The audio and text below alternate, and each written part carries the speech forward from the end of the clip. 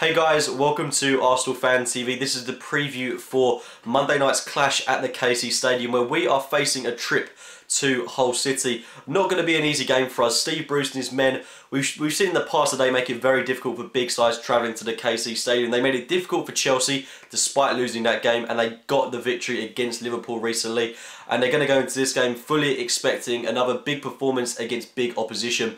Of course, our previous history against Hull we've got a very decent record against them. Of course, looking at the cup final last season, I don't think we can take too much from that game going into this one in the Premier League. I am expecting a fairly routine victory from Arsenal, but looking at that cup final, we envisaged that they're a side that fight tooth and nail to get something out of the game, and that's what they showed when they came to the Emirates earlier on in the season. Admittedly, they were in better form at that point, and we were going through our rather black patch of the season, I think you could put it. Danny Welbeck, last minute goal, salvaging a point for us in that game. That was a fairly horrid time of the season, but we've shown what they're made of. They've got some very good players up front in Hernandez, and recently a player that's come onto the scene for them, Ndoye. I think they signed him in January. He's playing very well for them, getting goals left, right and centre, and certainly a player that we need to watch. I think maybe in the summer, when I looked at Hull, I would have expected a little bit more from them, but I think it's got to be said that they've been fairly unlucky with injuries this season, as well as some of the players that they lost in that transfer window. But they brought in Diarmi, who I thought was an excellent acquisition for them, and it's a shame that we haven't really seen more of him from a Hull point of view, because he's a player that could have been that catalyst in the midfield for them, but unfortunately he's been ravaged with injuries, and in other areas of the pitch they've sustained injuries which I can't quite think off the top of my head right now, but I know that to Yelovich as well, he's another player that hasn't had the best of luck in a Hull City shirt this season, but they have shown that they're a team with character and they're not going to make it easy for us. They do perform well in these games. They've got a fairly stable defence with the likes of Michael Dawson, who they got from Tottenham on a free transfer. I think it was a free transfer, or it might go in for a couple of million.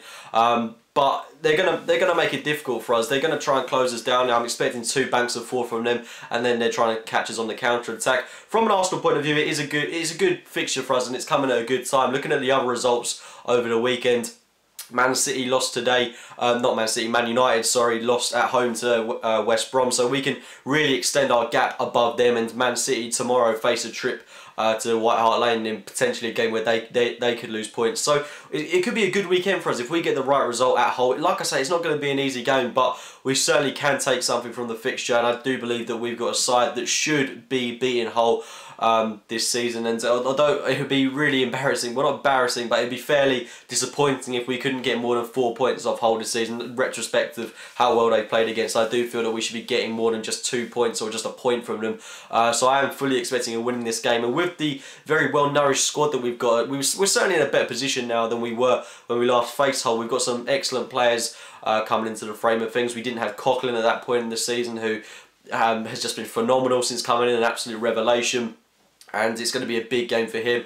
And of course, maybe this is the kind of game where we could afford to experiment with the side. I mean, would you like to see someone like Jack Wilshere come in for Aaron Ramsey? Maybe Santi Cazorla hasn't been enduring the best of form recently. Would you like to see him drop? Maybe Wilshere could come in for him.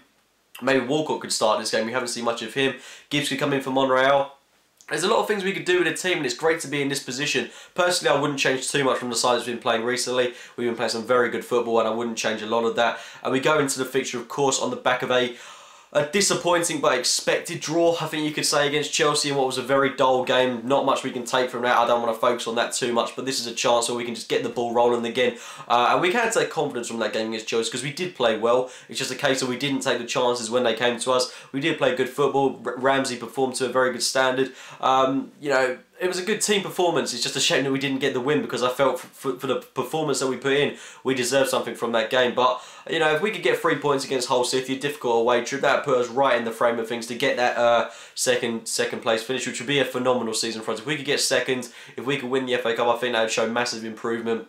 Not massive, but it would certainly show improvement from last season. And if we were able to get a couple more acquisitions in the summer, a holding midfielder, if we were able to get another striker in, then we're certainly in contention for fighting for the title next season and really taking it down to possibly what could be the last game. So, we're not going to win the title this season, but a second place finish would certainly be good for us, and it would certainly help build belief in the camp. I mean, I read something the other day that we've only had 3 players that have made over 25 appearances for us, which is shocking for a club like Arsenal. I mean, if we keep our key players fit next season, then we're certainly going to be up there no matter who we sign, because we've got such a good squad at our disposal. We can rotate the team so significantly. And whilst I'm on the subject of the team, let's have a look at the team that I would like to see start this game against Hull City. I would go with David Ospina in goal, Hector Bellerin, Per Mertesacker, Laurent Koscielny, Nacho Monreal, Francis Coquelin, Aaron Ramsey, Alexis Sanchez, Mesut Ozil, Danny Welbeck and Olivier Giroud. I wouldn't change an awful lot. The only real thing that I want to see change is Santi Cazorla maybe given a break and bring Danny Welbeck in. I think it's a real question of, do you drop Ramsey or do you drop Santi Cazorla? And if I'm going to be honest, I think Cazorla has possibly dipped in form from where he was a couple of games ago, and I think Ramsey has been a bit more influential to the side, and he's obviously got a goal in him in every game that he plays in, and he can be that late runner into the box, and he performed very well against Chelsea. So I don't want to see him dropped. I'd like to see Welbeck come in. Possibly I would like to see maybe Wilshere come in for Ramsey, or Wilshere come in for someone like Cazorla, and then play maybe someone like Walcott as well. I mean, there's a lot we could do with the team. We could play Welbeck as a striker and have Walcott on the flank. Maybe it would be a good time to reintroduce Gnabry to the side if he's available. That would be a great game for him to come back to. Of course, Diaby, Arteta, they're not back yet, and we could maybe see Debuchy start the game. But like I said, I don't change too much with the team, because I think we're starting to envisage what is potentially our strongest starting 11 at this moment in time. So it's a very good position to be in. If we can beat Hull City, we're going to be right up there to get second spot in the Barclays Premier League. Those have been my thoughts going into the game. Subscribe to Arsenal Fan TV. Like the video if you've enjoyed it. Do check out my own channel, AFC Game by Game. I will speak to you very soon, guys. Transfer season again. It's all about transfers. We're coming towards the end of the season, and there's certain positions in Arsenal that I've been looking at to see where we need to strengthen, and one of them is the goalkeeper. Now, listen, me personally, I'll say this first of all, I'm happy with Ospina. I think he's come in for his first season. He's done really, really well. He hasn't let us down.